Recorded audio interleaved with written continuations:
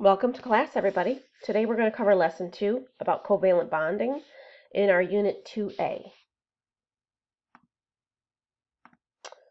So one of the big ideas from unit 2A is to recognize the 6 most common elements that are used in organic molecules. And one of the learning targets that we're going to use to get there is to just look at covalent bonding in order to build these molecules.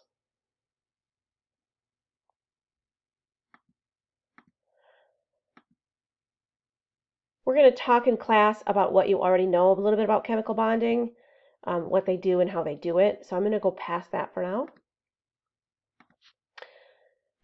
Have you ever heard of valence electrons? Because all of the magic of bonding happens with these valence electrons. So let's just build that word down. Valence is something that's around, like around a window.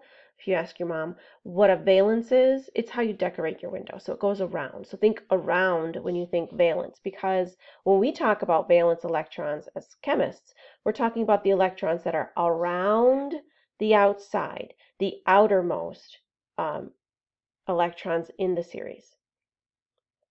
So at that level, electrons are either lost or gained or shared in order to make a bond. We're only going to talk about sharing today when we talk about covalent bonds. And I think Friday we're going to talk about lost or gained and how to make an ionic bond. But if you look at this illustration, you can see here that this calcium atom is going to lose 2 of its ions to chlorine. That's ionic. So this is what this looks like, all right, to form 3 separate ions. Today we're going to focus on the sharing part, where you see the oxygen with we colored its electrons yellow, is sharing its yellow electron with the hydrogen, and likewise the hydrogen is sharing its electron with the oxygen. It's only happening at the outermost energy level, or the valence around it. I want you to think from this point on about covalent bonds as a handshake. If you're going to make a deal with somebody because you need something, you're going to shake on it. And when you shake on it, you offer your hand. And the other person provides their hand, not like this, but it's 1 to 1, and you shake on it. Now, if that shake stays physical, imagine that, right? So you guys can share those 2 hands between you in the shake. That's kind of like how a bond works, covalent bond. Just an illustration. When two atoms collide, it's the valence electrons that match first, and that's where these things happen. The number of valence electrons atoms have determine their properties. That's all stuff you're going to learn so much more about in chemistry, but for now, I'm just trying to get you through the basics of what you need for bio. So let's practice this. You're going to see this in class today. How many valence electrons do you see in boron, silicon, and anatomy? Okay, so I'm not talking about all the electrons total, because boron here has 5. 1, 2, 3, 4, 5. Silicon has 14, and antimony has 51, and I'm not counting them all. But the only ones we care about when we think about binding are the ones that are orbiting in the outermost electron level, they call it. In other words, the outsidemost part of the atom. So boron, although it has 5, 2 of them are buried under these 3, and those 3 are the 3 valence. Silicon has 14, but only 4 are on the outside. Antimony has 51, but only 5 of them are on the outside. So 3, 4, and 5 valence shell electrons. That's how you need to find that out. Why do you care? Get into that part. A chemical bond is a force that holds atoms together. So in this case, it is the physical sharing of an electron or more. So in this case, this is a covalent bond and this is an ionic. So we're going to be focusing on covalent bonds today and how we can build from 1 atom or 2 atoms or 3 or 4, we can build great big molecules that we use for life. Okay, there is going to be a movie that we're going to watch in class. It is this link here. I don't think you can get to it to the video, obviously. So it's going to be talking about this very random act of bonding. The whole premise of bonding, who bonds to who and how and why, is all based on one group of the periodic table called the noble gas group. If you were to look at a periodic table, it is the farthest right column on the table, and there are very special elements that exist in that column. They're the noble gases. We call them noble because they're kind of snooty, they're stuck up, they're royal, they don't interact. And they don't interact because they're content with a full outer energy level. And for them, that means 8 electrons, or 2 if it's helium. We're not going to get into that much detail on your test. I just want you to understand that a full valence shell means everybody's happy. And if you have a full shell on your own, you never need to borrow from somebody else. We call that the octet rule, octet for 8, the rule of 8, happy with 8, okay? Or sometimes when you get to chem, they'll call it a noble gas configuration.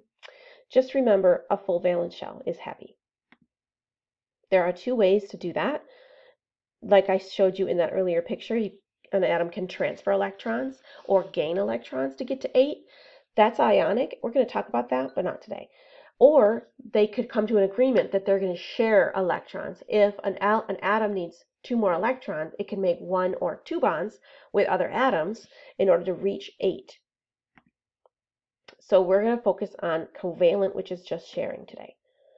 All right, so in a covalent bond, electrons are shared, right? There are polar and there are nonpolar sharing.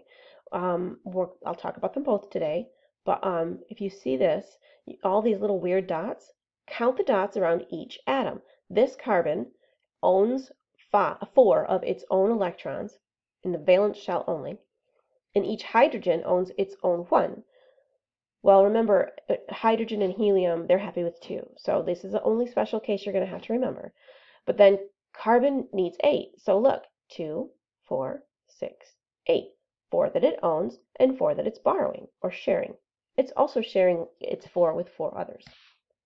That's all covalent means.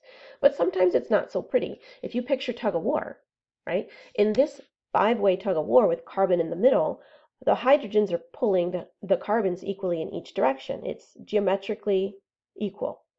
All right, and each of these hydrogens being the same atom, the pull is equal. The attraction to the shared electrons is equal. But if you look at phosphorus trichloride, there's not a 4th atom up here. So this is not an equal pull. Water is not an equal pull, but carbon dioxide is. It might be subtle to see, but look how the molecule is bent in water, and it's straight with carbon dioxide. This is a true tug of war. This is an unequal pull. The oxygen is stronger. Okay, so covalent bonds in a nutshell share their electrons. There's another video that I'm going to offer today in class. Types of covalent bonds, all right, nonpolar, which is what means equal. Nonpolar means all of the electrons are shared equally. It can look different ways, right? You can have just 2 in an equal sharing, 3 in an equal sharing, or many, many, many, many, many.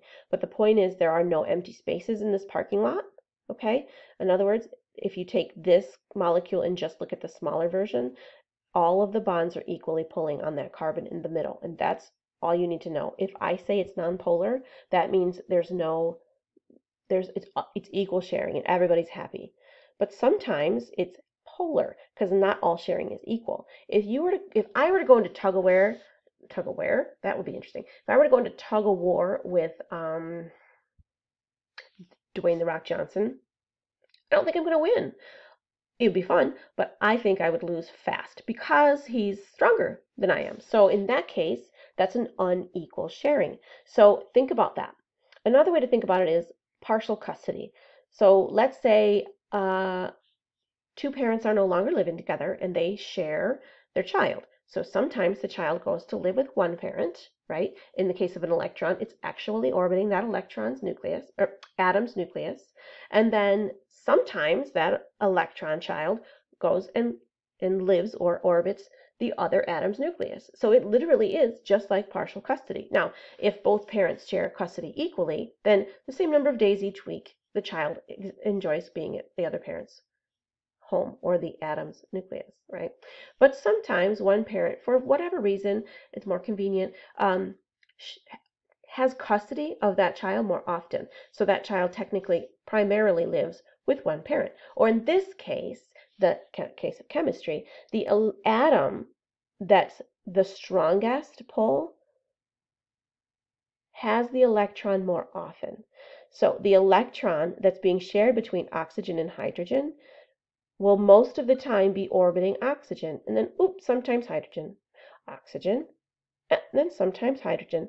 And likewise, that's happening on the other side. So you could say that because the electron is most often around the oxygen, and the oxygen doesn't have any more protons, that's when we look at the charges. Hydrogens are negative, protons are positive.